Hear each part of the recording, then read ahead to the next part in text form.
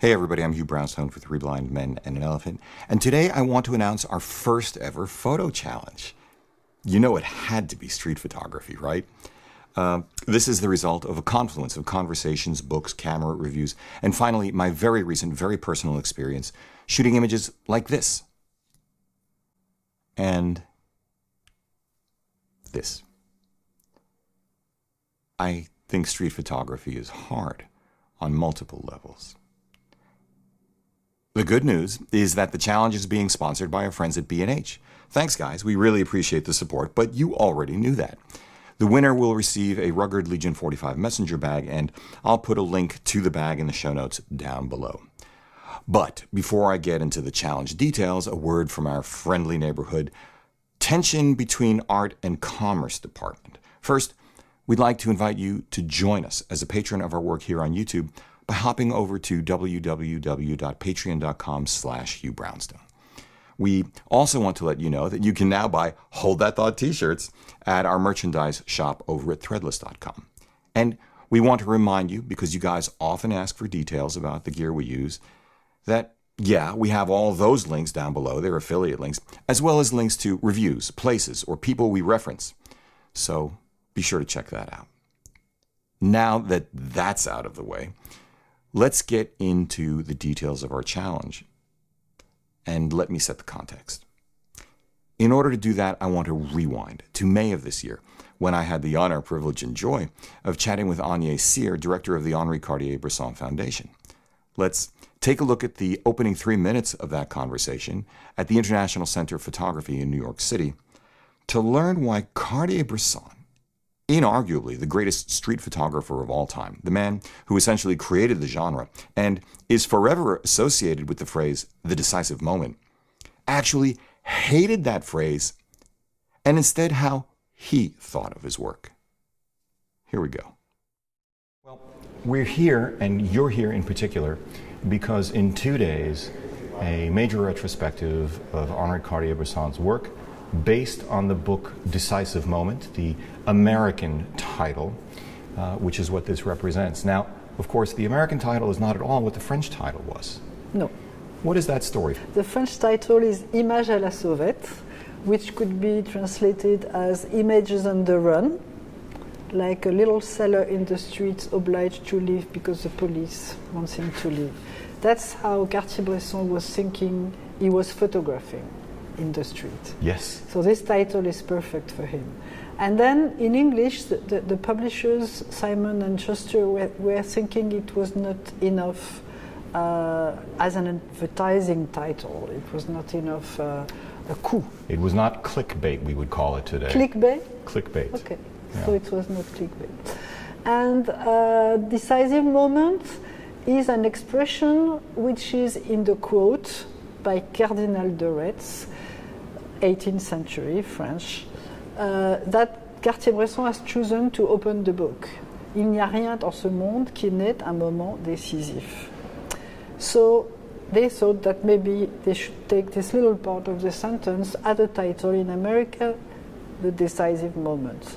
The problem with the decisive moment is that this expression is not false, but it's really narrow, because there is not one decisive moment. There are hundreds, thousands of decisive moments. And also, there is not the right moment. There is your brain, your memories, your thoughts, psychoanalysis, poetry, everything which goes into a photograph. It's not only the moment. That's so true.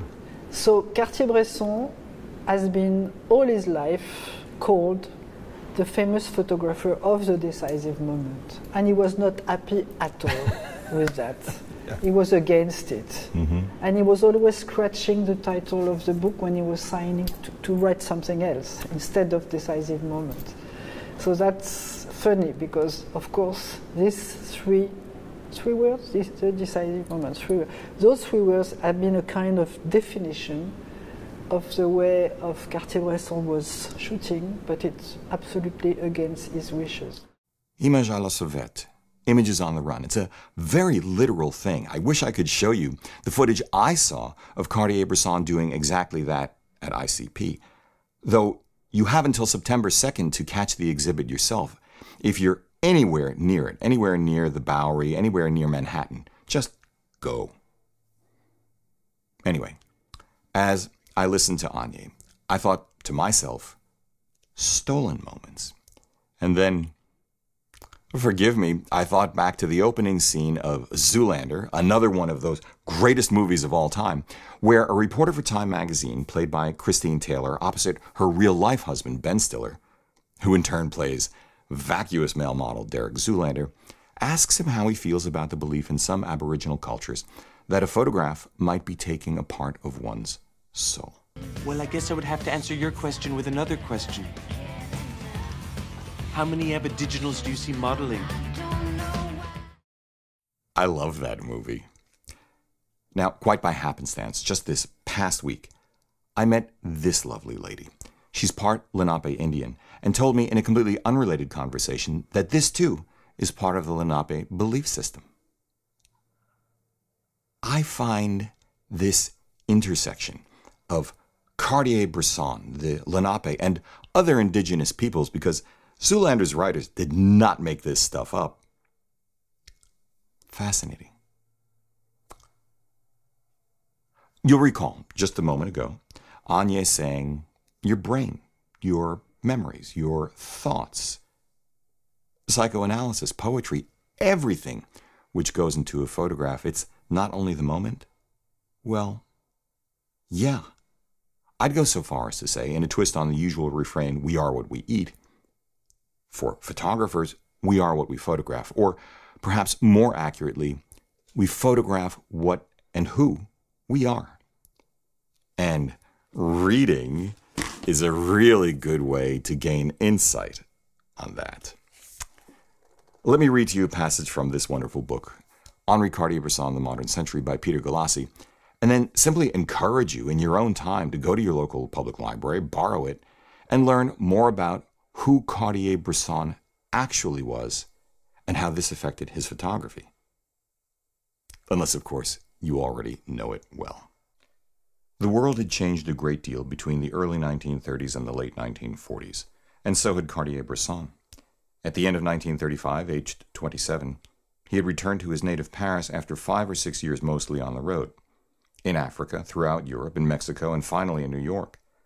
The menace of fascism, Mussolini and Hitler, and soon Franco as well, was sharply felt throughout Europe, and like many other young idealists, Cartier-Bresson vigorously opposed it.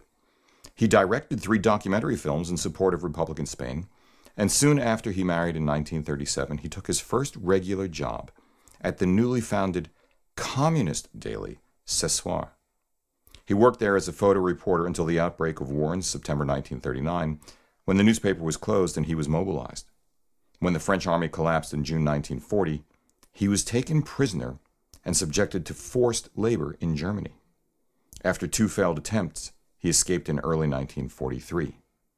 At the end of the war, before returning to New York to work on his MoMA exhibition, he made a film for the U.S. Office of War Information, OWI, about the repatriation of former prisoners of war and other displaced persons. These things, these experiences, along with the opportunity I've had recently to work with the brand new Leica M10P and the adored by many Fujifilm X Pro 2, I'll put links to these reviews down in the show notes too, inspired me to, for the very first time, with relatively full understanding of what I was trying to do, steal moments, grab images on the run, which led me to an even greater appreciation of Cartier-Bresson than before.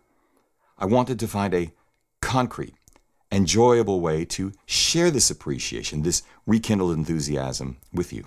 So that is the genesis, that is the context of our street photography challenge. Read as much or as little of what I've suggested, or more, and then go out and capture images on the run. Risk being uncomfortable. Post your work to Instagram, making sure to follow me there. I'm at Hugh Brownstone.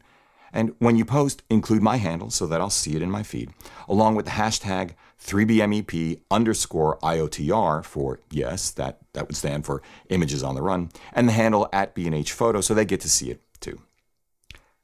Try putting in a caption, although Cartier-Bresson hated writing captions, it's a good discipline. If you like, include the gear you used, not because that is important per se. Hey, if you want to shoot with an iPhone, that's fine by me. But because it may allow us to see patterns which generate interesting conversation. Lastly, if you are so inclined, put in a sentence or two about what you felt or what you learned from the experience. We'll review the images in a week, pick and announce the winner with full knowledge and apologies in advance that art is not objective and that our biases, Claudia's and mine, are not necessarily yours. But from where I sit, your mission, should you choose to accept it, is already a win for all of us.